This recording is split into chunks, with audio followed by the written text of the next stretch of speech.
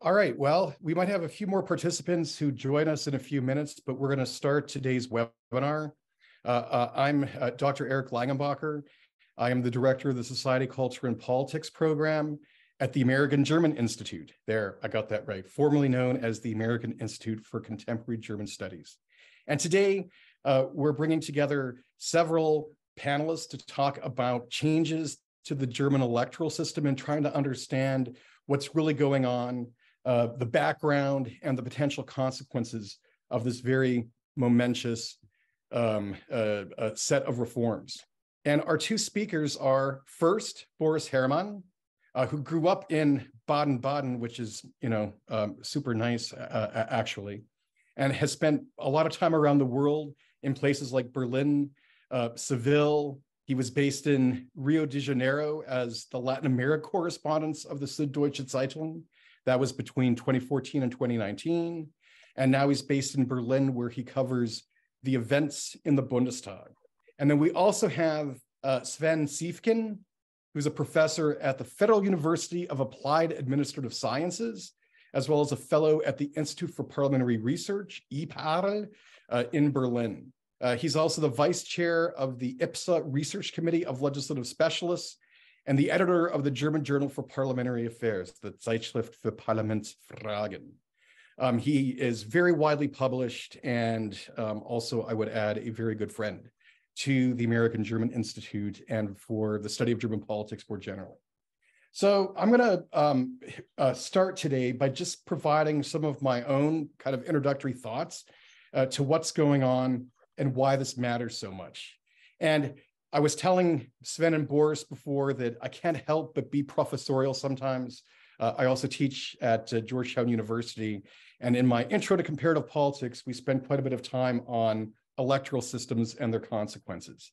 So for those who haven't had my intro class anytime soon, I just want to highlight a couple of reasons why electoral systems matter so much. First and foremost, the choice of electoral system is going to affect the number of parties that makes it into a parliamentary body. And it matters immensely if you have a two-party system, a moderate multi-party system, an extreme multi-party system, for coalition dynamics, for whether you have a single-party government or not, and all the consequences that flow from that. As a knock-on effect, the electoral system is also going to affect both the behavior of parties and voters. Right? So in a system that has or is based on proportional representation, every vote counts and parties and voters are going to behave accordingly. Competitive dynamics amongst parties will also be affected, again, whether it's a two, whether it's a moderate or extreme multi-party system. This will have effects on split ticket voting and everything like that. And this is also to say that first and foremost, the electoral system has a massive effect on the overall legitimacy of the system. Do voters feel that their votes count? Do they feel like it's useful to participate in the system by voting and getting involved in other ways? So I can't really begin to say just how important electoral systems actually are. Now, in the German context, Germany has had a pioneering and innovative electoral system up till now, which, as I also point out to my students, has been copied or has inspired reform around the world in places as diverse as Mexico, New Zealand, and Japan. And it's called a mixed member proportional system, where a proportion of the deputies are elected from small territorially compact single member constituencies using single member plurality. And then another portion of deputies is elected through proportional representation. Some of the other interesting idiosyncrasies in Germany, that there's a 5% national electoral threshold, and there are a variety of other kind of small but important tweaks. So for instance, up till now, if somebody wins a constituency in the first vote, as it's called, they get to keep that constituency. If they get 3 constituencies, but not 5% of the national vote, they're allowed a number of deputies proportional to their overall share of the vote, whether that's 4%, 4.7%, et cetera. And there are a couple of other things that maybe we can talk about later on, but that's been the German system up till now. I think it's worked really well to engineer a moderate multi-party system with very almost consensual centripetal dynamics And that has, I think, served the country really well. However, in recent years, there have been a variety of trends, a variety of tweaks to the electoral system that have resulted in the situation that we have today. And of course, the most important issue is the size of the German Bundestag. Because of the idiosyncrasies of the German system, including overhanging mandates, that happens when a party wins more constituency seats than they would be entitled to based on their proportional share of the vote. You have overhanging mandates, which have really risen quickly and quite high over time.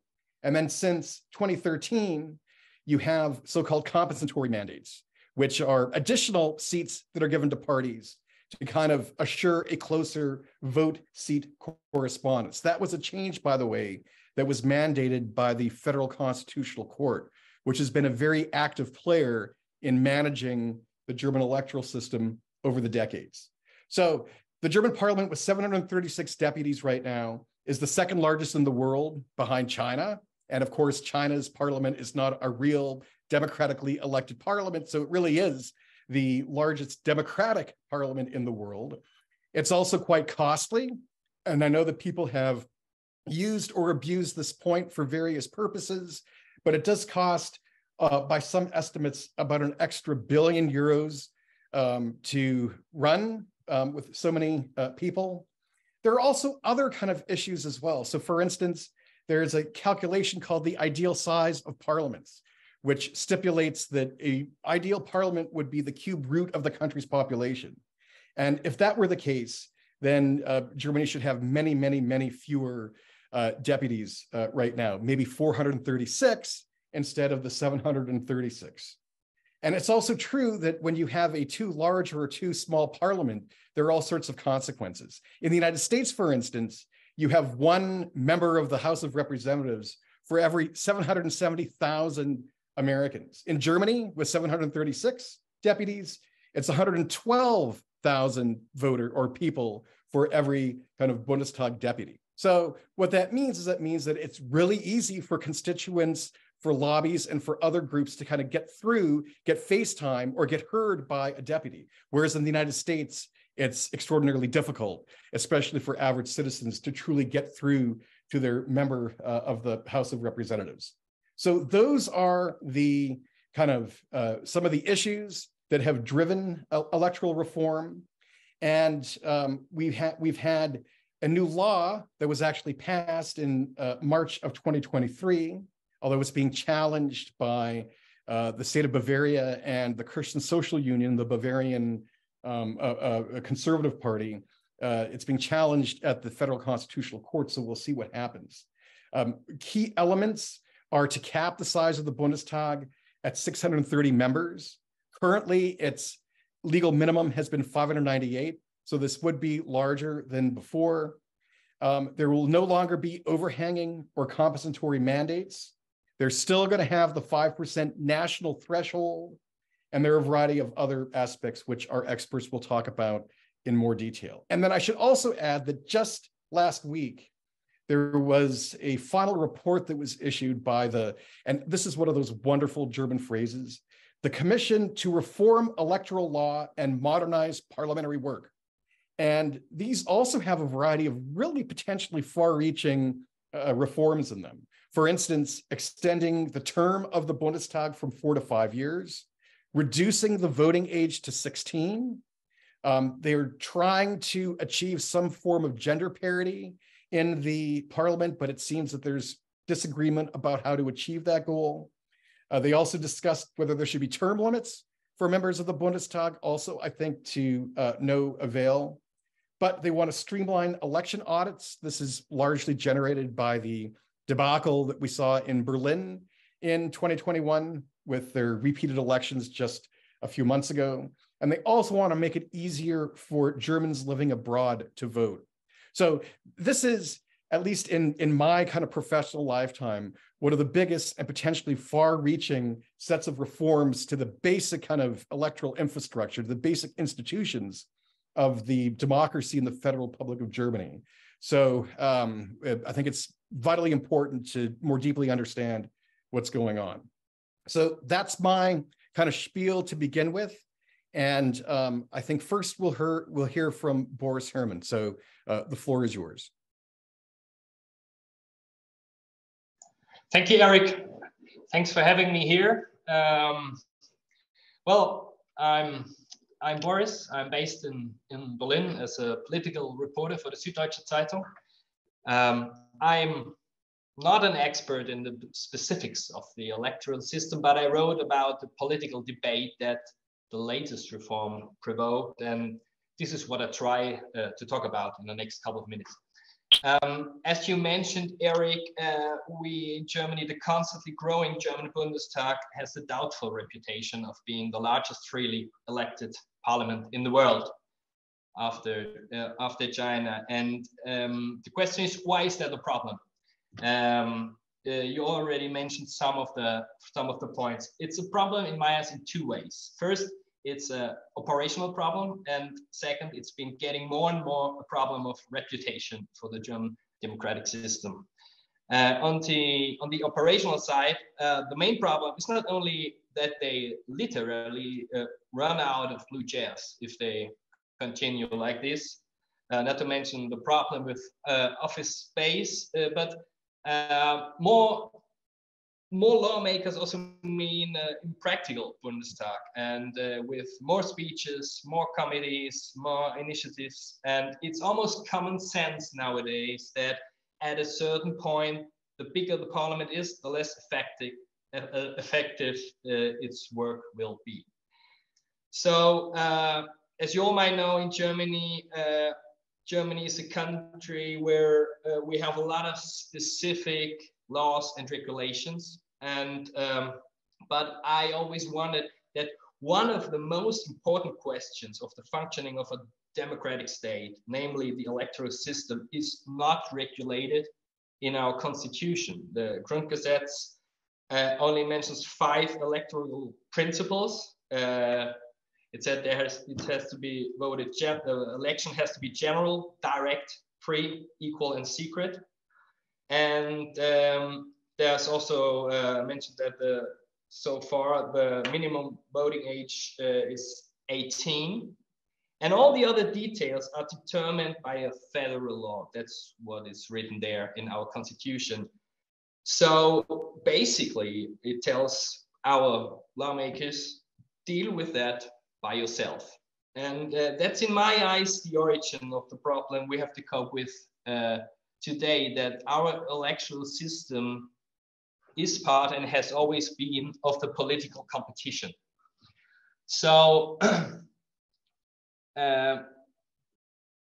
in the end, with any new reform, it only got, over the years, more and more complicated. And the worst thing is the Bundestag still got bigger and bigger. We're in the 21st election term now. As you mentioned, there has been a sharp increase in overhanging mandates in the 18th election term, and an extensive compensation from the 19th election term onward, the so-called compensatory seats, or Ausgleichsmandate, as we call it. In 2021, the Bundestag hit a new record, not the first one, but a new record with 736 lawmakers. And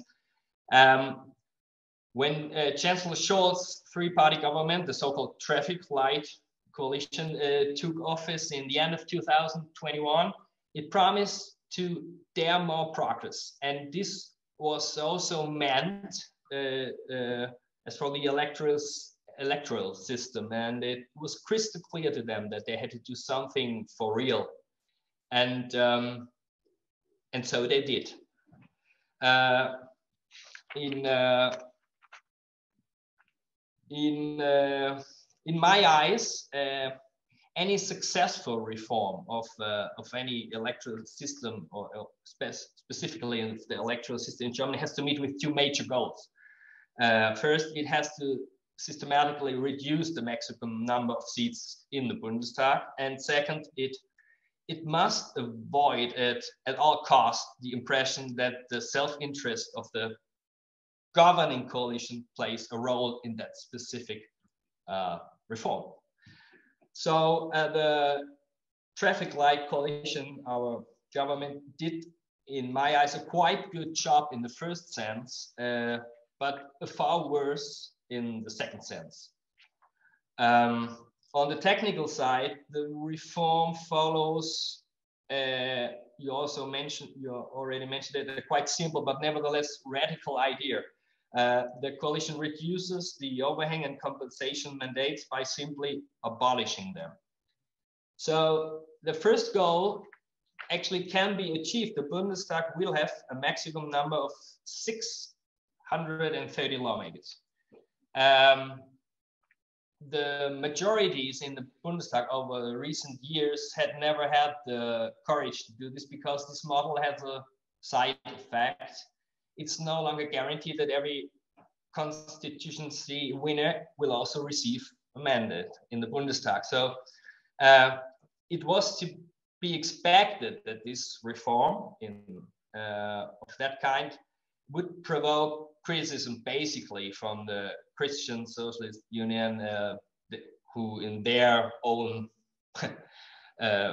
world view is some sort of a synonym of Bavaria. And the CSU reliably wins the majority of the first vote in Bavaria over the decades, even though their proportional representation is has been in 2021 less than 40%. So the narrative of the importance of strengthening the personal bond between voters and their local representatives in the Bundestag is particularly popular with CSU politicians. And for instance, the CSU Secretary General Martin Huber accused the coalition of organized electoral fraud. But this is a debate that the coalition could have quite easily dealt with, in my eyes, because it was until this point obvious, like some sort of a Bavarian narrative, and even a growing number of deputies belonging to their sister party, the CDU, had been criticizing the CSU strong opposition to any sort of solution in recent years.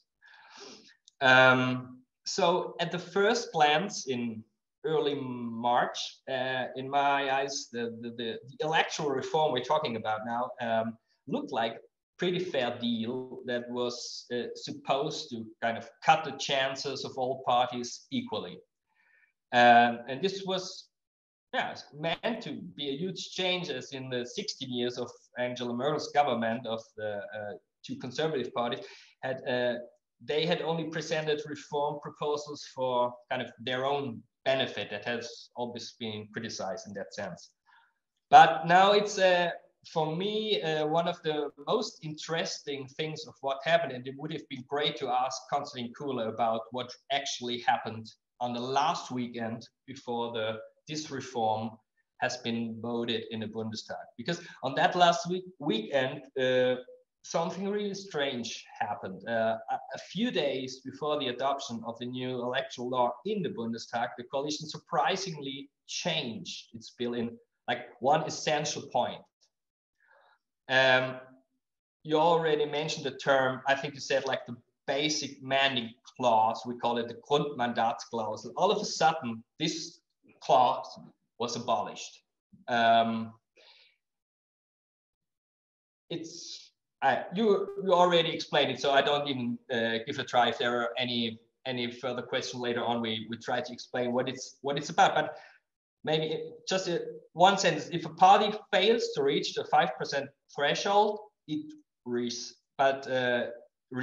at least 3 direct mandates. It's still entering the Bundestag, and not only with these 3 guys, but with a number of seats based in their share of the second vote. That's the idea of that basic mandate clause. Pretty complicated German stuff. But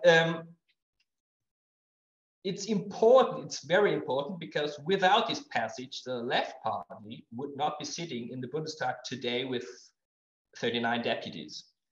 So for them, it's a matter of their future existence. And And without this clause, it could also happen that the CSU of Bavaria wins all Bavarian constituencies and is not represented in the Bundestag after the next election. So it would be a very good question to ask Konstantin Kuhle, lawmaker of the FDP, why they skipped this a couple of steps before the finishing line of a very long process. Because now I come to an end, because the situation, political situation now is completely different. Because all of a sudden, the bill is no longer one that affects all parliamentary groups equally, but it's now looks like a law that could push two opposition parties out of a parliament. And there are, of course, also arguments in favor of deleting the Grundmandatsklausel, but to push through such a serious change in a few days before the end of that process seems at least very strange. And the CSU has a good point in arguing that it's just another unfair reform for the benefit of the governing coalition.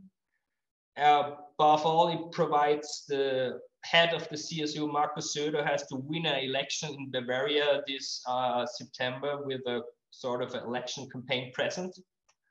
And even the left party is now somehow on the side of the conservatives, which in my memory has never happened. And both parties announced that they will be filing a constitutional complaint. So because of that fierce criticism, there have been also already a couple of proposals to change the bill again from within the ruling parties. For instance, Axel Schäfer, deputy of the SPD, he recommended lowering the 5% threshold to 4% and said this would compensate for some of the negative effects of the electoral reform on the left and the CSU. So we're in an almost tragical situation, so to say, that they worked so hard and in my eyes quite good on a big reform project. And now it looks like it's going on and on with the next reform of the reform of the reform. And we're kind of in that situation we have always been. Thanks for your attention. Thank you. Sven. Yeah, thanks a lot, Eric, for setting this up and for inviting me. I'm great to be here. And I would pick it up from what Boris was just saying. It's the reform of the reform of the reform. We are where we always have been. The electoral law of Germany was not a law that has been made by grand design. From the beginning, it has been contested. It has been a consequence in the Parliamentary Council that wrote the Constitution after the Second World War. This was one of the contested issues, and it was a compromise that came out of it.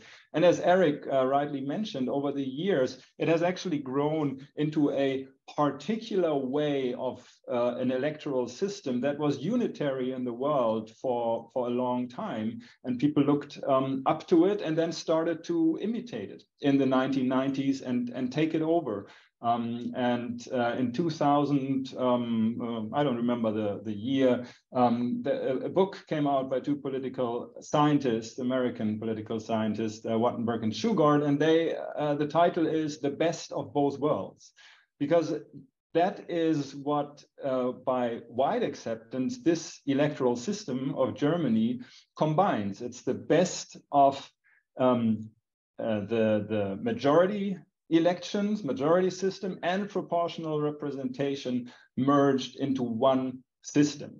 The best of proportional representation, obviously, being that all voices are integrated into parliament according to their strength in society. The popular vote, as we call it in the United States. So smaller groups have a chance. And at the same time, the best of the single member districts obviously is personalized representation right there. There is an MP in every district that is directly elected, and therefore on that district level, on that grassroots level, forging a personal relationship. At least they have the opportunity.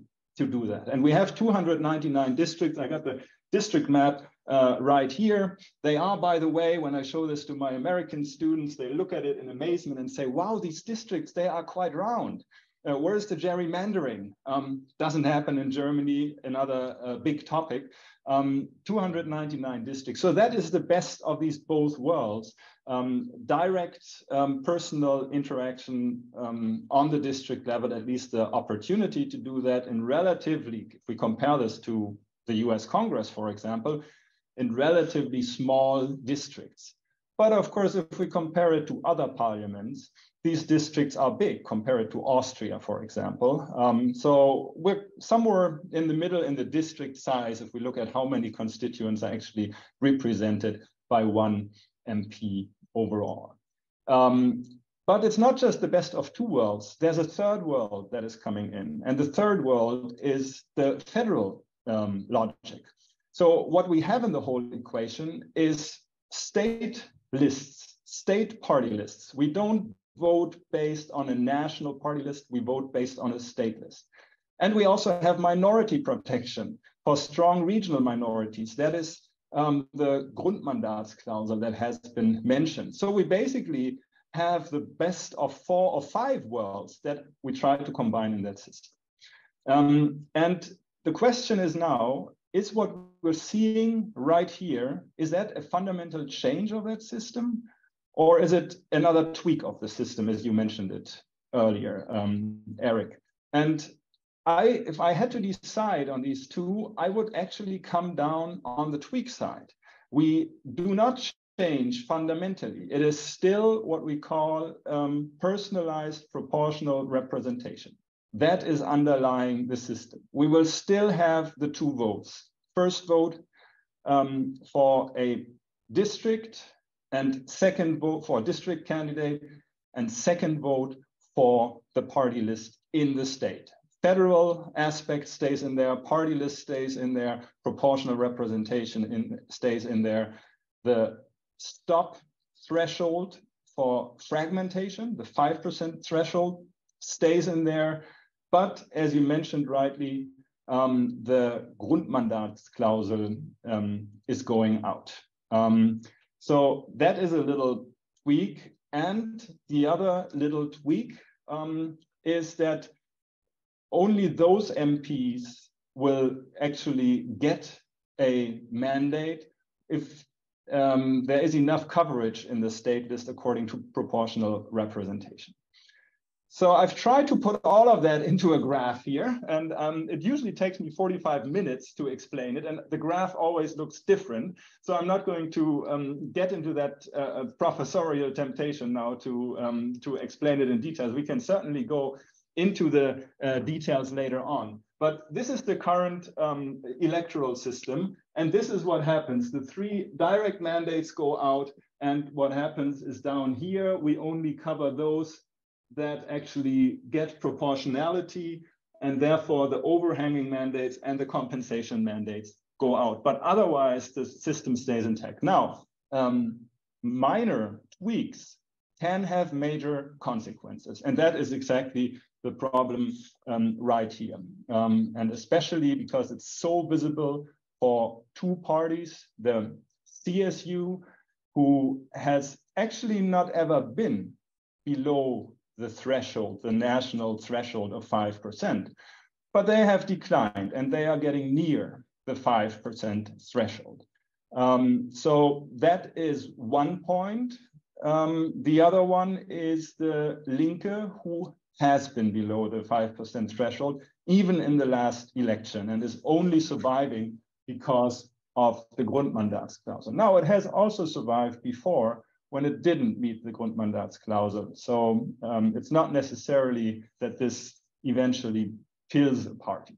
But that is a challenge, and it's an interesting question to see, as Eric mentioned, how that happened. And if we want to see how that happened, I think we will have to look a little bit more closely at the process. As you mentioned, the electoral reform has been on top of the political agenda, well, no, not on top, but has been on the political agenda for the last 10 years and longer. It actually goes back to an election which brought out another little thing, hard to translate. Eric, maybe you can give it a go, the negative Stimmgewicht. That is something that appeared in the 2005 election in Dresden, but I will not open this big box now. It's good for political junkies to get into that. But this has, in a way, is the seed of all the changes and all the decisions by the Constitutional Court, which eventually led in 2013 to the introduction of the compensation mandates. And the compensation mandates have led to the growth of the Bundestag to be the biggest parliament in the world, at least if you count single chambers only. Now, is that a real problem? Is the parliament really too big? Is it really 1 billion euros? Difficult to say, but as was mentioned before, nobody is really contesting it.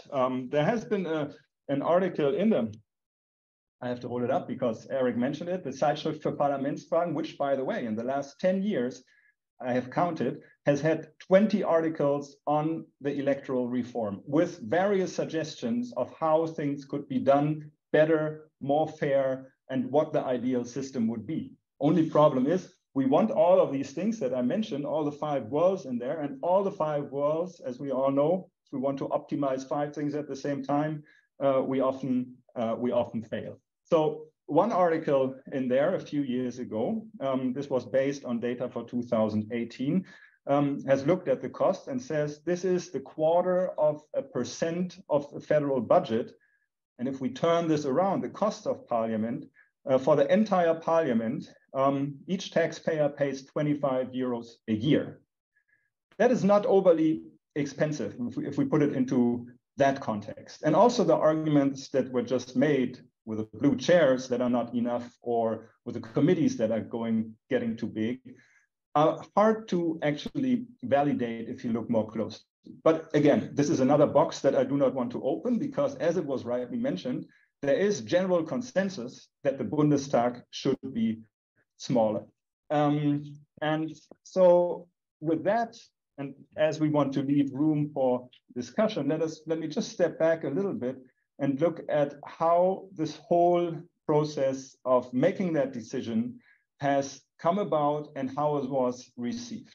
As I said, long preparation, then the Constitutional Court decisions that were mentioned, the general feeling the Bundestag is too big, something needs to be done. A few presidents of the Bundestag, Norbert Lammert, Wolfgang Schäuble, who actively pushed to get the reform started, and it didn't ever work. An expert commission that was set into effect in the last legislative term before the election produced an intermediary report, and then in the coalition contract, again, this was put on the agenda, and a new expert commission with many overlapping members was installed and put out its preliminary report last August. And based on that report, we had quite a dynamic situation at the beginning of the year when the first reading of this reform bill happened in January. Just, I think, 2 weeks or 1 week later, in the committee phase, a public hearing with, I think, around 10 constitutional scholars. And then another 10 days later, the second and the third reading on that revised bill, which did away with the 3% bill. So there was quite a speedy process that nobody, or not many people, expected at the beginning of the year. The question right now for me is this the end of it, or are we in the middle of it? Is this speedy decision that has been made maybe part of ongoing negotiations and pressure tactics? And might we not see, and Boris has just mentioned that too, might we not see a reform of this reform before it even comes into effect? That is my feeling, and that is also how the coming out of the report that has just been not even released. The final session of the commission has been held last week with the other issues regarding electoral reform. last week. They will be officially submitted, I think, next week to the President of the Parliament. But this might all feed into a new round of reforming the reform and then putting it into effect. But at the same time, and this goes to the political parties and the actors and their strategies, the union parties are not very much focused on consensus on these issues right now. Particularly, Boris Herrmann just mentioned it, he said it was a present for the Bavarians because it might play out fairly well in the state elections to say, look what the traffic light coalition is doing to us against Bavaria. So it's going to be interesting to follow how this is going on. And I'm sure this is not going to be the last word on electoral reform in Germany right now. All right. Thank you, Sven. So I would ask all of our participants, if you have any questions for the panel, please type them into the Q&A function, which you should see at the bottom of your Zoom screen. And just to give people a little bit of time to do that, I have a couple of questions as well, and perhaps comments. First of all, I think the translation that I've used before is negative voting weight. And my understanding is that what can happen under some scenarios is that a voter can vote for their preferred party, but that extra vote, just given the complexities of the PR allocation process, can actually lead to fewer seats, or at least one less seat, just given the complexities of the process. And that's something that the Constitutional Court has repeatedly kind of flagged and asked for reforms to. The second thing, which I can't resist noting, is that, I think that Boris kind of hinted at this when he mentioned how Germans like their rules, regulations, their Ordnung, right? I love the fact that they actually have Ordnung Ämter, like order office in places like that. And so the German electoral system is really un-German in that regard, just given how they've kind of stumbled upon what I think was actually a very high functioning system. And I think, Sven, you mentioned that at this parliamentary council, when they were coming up with the basic law, wasn't it that the British occupying authorities wanted a system like the House of Commons based on single member plurality? And others didn't. So their compromise was just to split the difference. Half would be that, half would be kind of PR. So I don't know. I think that's really quite ironic and wonderfully out of character for what we usually associate with the German system. But I do have one very kind of specific question, because I can't understand how this would work in practice. So let's take two scenarios for the CSU. Right? I mean, it's possible that the CSU could win all, are there 45 constituencies in Bavaria? They could win all of those constituencies, but be below the 5% national threshold. And that would mean that there would be 0 CSU deputies, but then they would also have no representation from like any constituency representation. So the larger question is, I mean, even for the left party, right? So what do they have? They have like 3 or 4 constituencies in Eastern Germany. So that would mean that there just wouldn't be any constituency representatives in those districts, or would like the person who came in second then be elected? I'm not quite understanding how that would work. Eric, I've been the day after they presented the reform, the revised reform, to a couple of journalists in Berlin. I've been there in a meeting, background meeting with a couple of lawmakers from the coalition, and after about half an hour, a colleague from another newspaper came up with exactly that question that you just put. And then there was some sort of a minute of silence, and then they looked in their papers and said, yeah, obviously that might be the case. So what I suppose is that it's not a kind of a mean thing and an intentional thing to could like the two oppositional parties kick them out, and because they wanted to do a reform that would last for at least a decade or longer. So I think it's some sort of a mistake, and it just took half a day, even for the conservative parties, to kind of realize this threat on the one hand, and outside the kind of the present that's in it.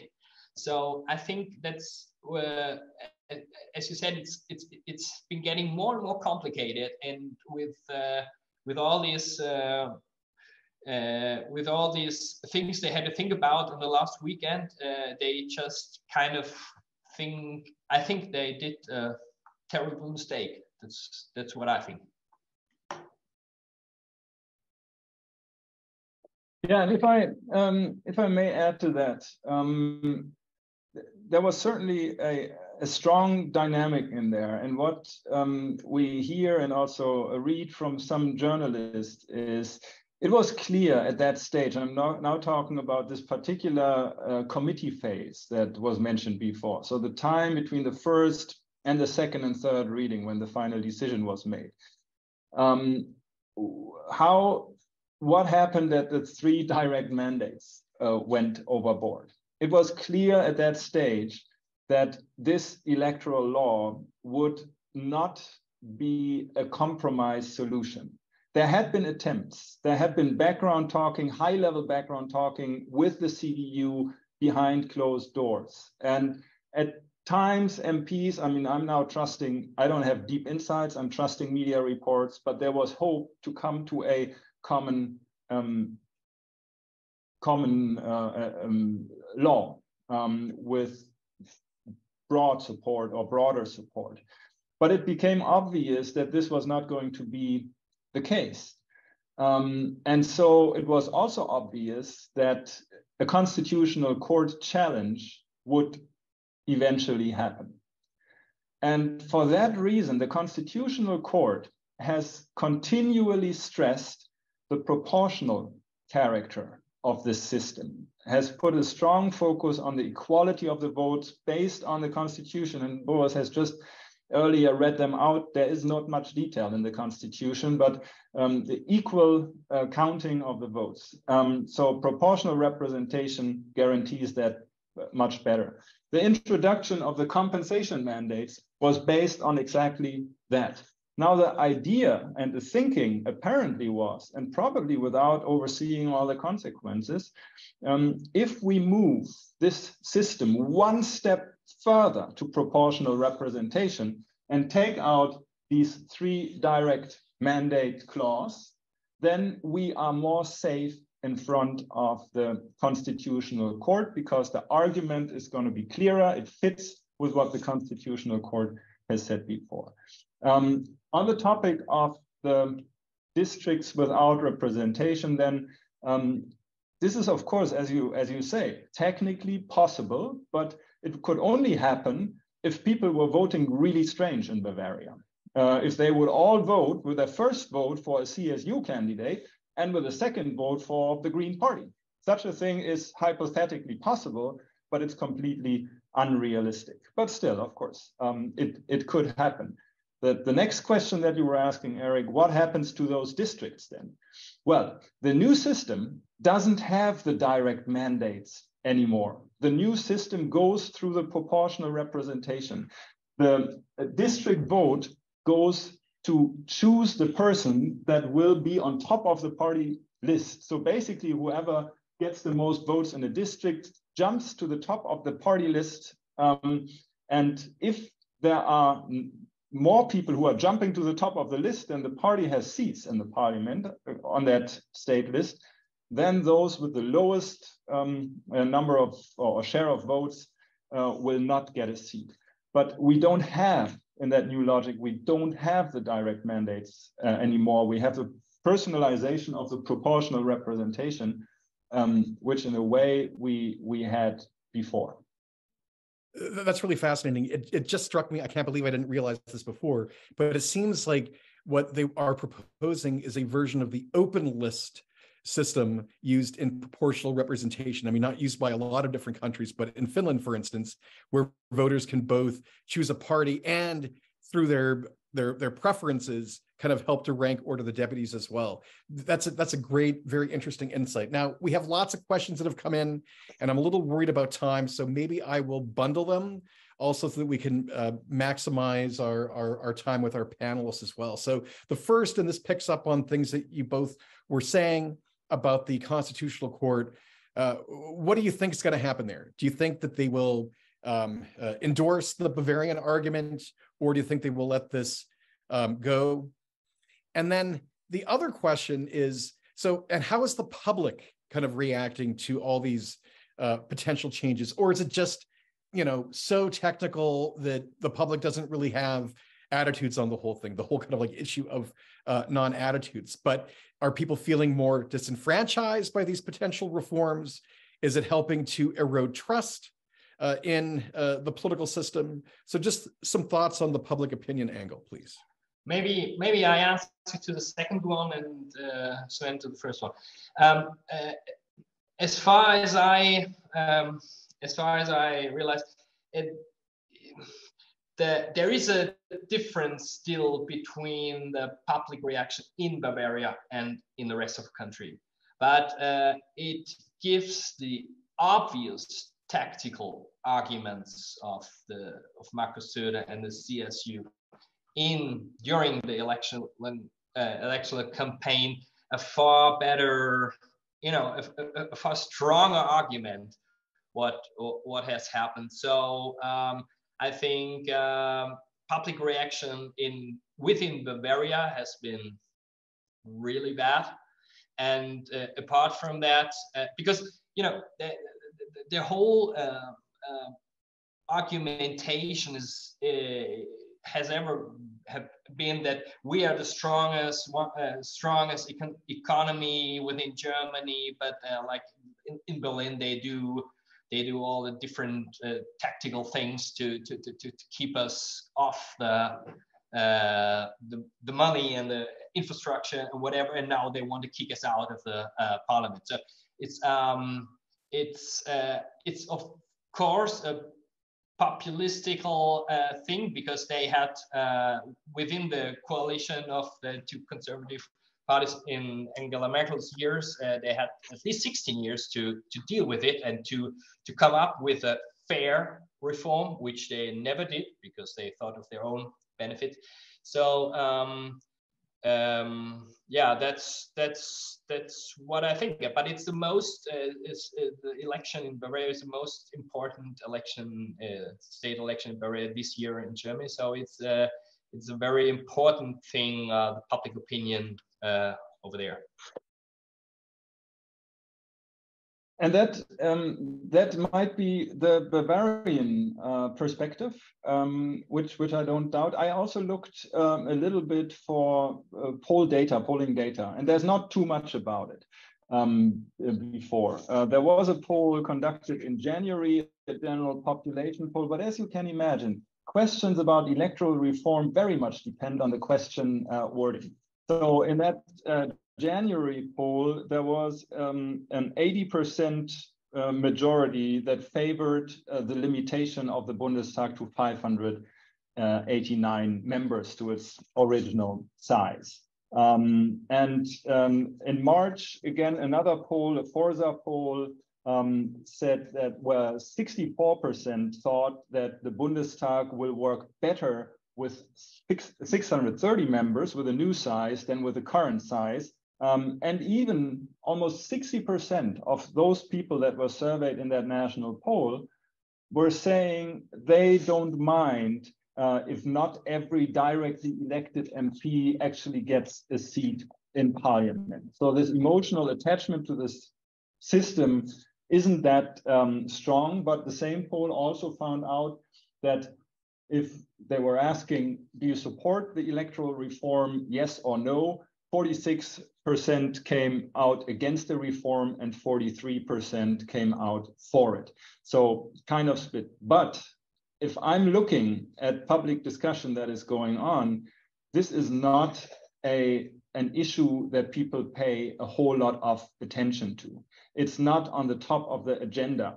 Maybe Bavaria is a little bit different because of that particular situation, but that is the question: how relevant is it to a broader audience, especially if you can put that frame on it, which is done. We want to limit Parliament. We want to save money. We want to make better decisions. Who could be for it? And if we get into the technicalities, then it gets complicated. So I'm not sure there is no major upheaval against this in society. At least I don't see it. At the same time, as you were saying, fitting with political culture, people will prefer something that is not contested, something consensual. So that demand is certainly generally there, but this is not an issue of high public attention right now. Eric, you had mentioned in a second question that I forgot now. How you think the Constitutional Court might rule on this matter? And that, of course, is a good question for constitutional scholars. And as I mentioned, in that hearing, in that public hearing, there were 9 constitutional scholars and 1 mathematician and no political scientist. And one of my colleagues here at the university was one of the experts there. And well, half of the constitutional scholars came out clearly arguing this is against the Constitution, and the other half came out arguing this is in line with the Constitution. So what is the Constitutional Court going to do? Don't ask me. Let's wait and see. Well, I just want to add one detail, which I think is also kind of pretty German, that the Constitutional Court a couple of weeks ago, they were kind of dealing with the electoral reform, but not the one we're talking about, but the reform before, from the year of 2020, from like the old one that the parties who filed the constitutional complaint against this reform are now part of the government, the FDP and the Green Party, along with the Linke, which is apart from it. But that's how fast we go with this kind of decisions in Germany. That's ironic indeed. So we also have a question here about the a new term limit. If they do increase the term to 5 years, how is this going to impact state elections? Will there be more state elections that align with the Bundestag election? And how might this affect citizen engagement, turnout rates, et cetera? In fact, that's a good question. I bet you Sven has a paper that he wrote on this at one point, or at least has come across. Do we see differences in turnout for regional elections if they align with the Bundestag election or not, or at least if they're in the same year as the Bundestag election? I don't have the numbers there, but yes, definitely. If you have an election that is held on the same day as a Bundestag election, and whenever these are in close proximity, of course, for organizational reasons, you try to do that to save money. And usually that works well, unless it's Berlin. Then there is higher turnout. But we also, there has occasionally been the suggestion, why don't we fix all the elections to each other, that we always have election day and then all the elections are held on one day. But that obviously doesn't work in a parliamentary system where elections there can be early elections in one state and not in another. So even if we would do it at one point of time, and if it would make sense, it would at some point of time fall apart. And there are many other reasons not to do that. So I don't think that there is going to be a huge impact, even though personally I'm not in favor of the 5-year period, because it makes the re-election time longer. And at the same time, on the state level, we do have these 5-year periods in most of the states by now. But that is now, for the moment, a suggestion by the Commission And whether that comes into effect, it does look like it because there is general support, also from the CDU, by the way. But that is still a few steps too early to say. All right, well, we are almost out of time, so maybe we'll have some kind of final comments. At least I have some final comments that I want to make. I really want to go back to this issue of how the Germans have kind of stumbled upon, have continued to reform their reforms and tweak the system to get to where we are today. Because I remember reading somewhere that even the Grundmandatsklausel, right, this basic mandate clause, was a kind of afterthought that was introduced at one point in the 1950s, I think really pushed by Adenauer to help his small coalition partner that eventually ceased to exist, the German party. So it's kind of interesting that this was also not part of the original vision of the system as well. The second point, also something that I read somewhere, is that, you know, the Bavarians have been such a spanner in the works, and they've basically vetoed any kind of meaningful reform for a long time. But as some constitutional scholars have pointed out, you know, there's nothing constitutional about allowing or having a system that will benefit one party or even allow one party to survive. Like, that's not a constitutional prerogative. So they also seem to think that the Bavarians might not have you know, too many legs to stand on in front of the Constitutional Court. And Boris, I really, really liked your point, I have to say, about how doing nothing, which is what, you know, happened in the Merkel years for the most part, doing nothing is also a form of self-interest. So that it's quite ironic, if not hypocritical, for the Bavarians to say, oh, you're making these changes that will affect us out of self-interest, when they vetoed any changes for so long out of their own kind of self-interest. So that's kind of an interesting argument. But maybe some final thoughts, Boris, maybe starting with you. Yeah, in the end, I just want to make a point that maybe with which I come a little bit closer to what Sven Siefken has been saying. I also want to mention that, of course, there is a common sense that the Bundestag had been growing too big, but, you know, on the other hand, they're here to control the government and its institutions. And if we start counting all the members of these governmental institutions we have, I'm sure there are a lot of Bundesbehörden institutions that most Germans have never heard of and have more members than the German Bundestag has. So it's also been always a kind of a populistical thing to focus with all the oversized Bundestag only on the mere parliament. And I also want to say that it's it's simply just part of the new reality. I mean, no one wanted intentionally to have such a big parliament, but it's also like the outcome of a diversification of the political will in the country. Because in the old days, like the simple reality, and we never had to a big problem that old system that used to be good, as you said, and even export wonder, because it was so simple. There were the two big ruling parties, and there's a small yellow one that jumped every now and then from one to each other in order to form a government.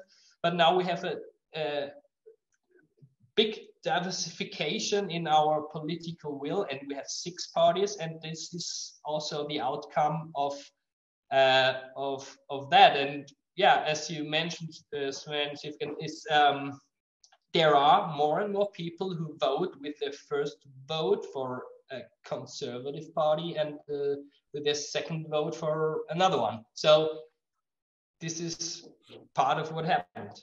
And yeah. And Sven?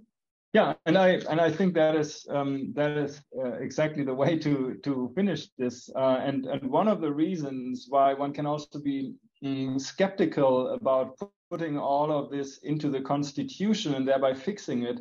The system has been slightly dynamic in the past. It has had its adjustments. There has been debate about it. There have been, it's not the first time that a small majority makes changes to the constitutional law. Also, the last decisions were made by small majorities and not by oversized or 2/3 majorities. At the same time, I think that some of the politics about it is unfortunate. The style of the political debate is unfortunate and doesn't resonate very well with German political culture. Yet it doesn't resonate that much at all, so it's not perceived so much, so it doesn't do a lot of damage there. But as I said earlier, my feeling is that this is not the end of it. There might be a few more rounds of reforming the reform until we have a final reform, and that might perhaps be one that is jointly done. Or if the worst comes to the worst, there will be a constitutional court decision. And if that happens, we will also have, in a way, peace, because as we know from all opinion surveys in Germany, trust in Germany is highest in the constitutional court. So they will have the final word, and until something happens, and the system will remain a bit dynamic. All right, well, we went just a little over time, but this was, I think, a terrific discussion and analysis of what's going on. So let me thank Sven and Boris for taking the time to be with the American German Institute today. And let me tell our participants that we have another webinar coming up next Monday, May 8th, and that is with Dr. Andrew Port, who's in the history department at Wayne State University, where he will talk about his new book, which is called Never Again, Germans and Genocide After the Holocaust. So please look for our upcoming events, and we look forward to seeing everybody again. Thank you and bye.